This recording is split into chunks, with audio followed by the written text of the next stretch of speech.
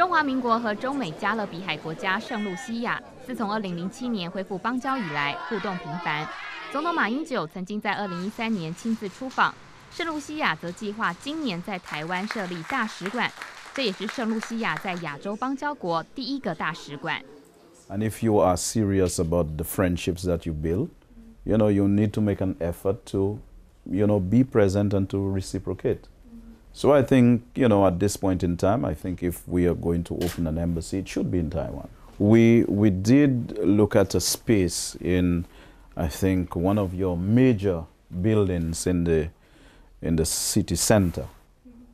So we are looking at it, we are working on it, and very soon we should be established. 圣露西亚外交部长包提斯最近访问台湾，寻觅使馆理想地点。他透露，最快夏天就会完成大使馆的设立。包提斯6天的行程也拜会政府部门，参观竹科和故宫等文经设施。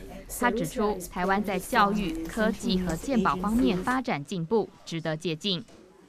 Taiwan presents the ideal scenario for us. The Taiwanese people must take great pride in what they are able to achieve over time. They have placed tremendous emphasis on education, on healthcare, on technology, and they have made some great progress. St. Lucians admire the discipline and the progress that the Taiwanese people have made. And we believe that model is also applicable to us.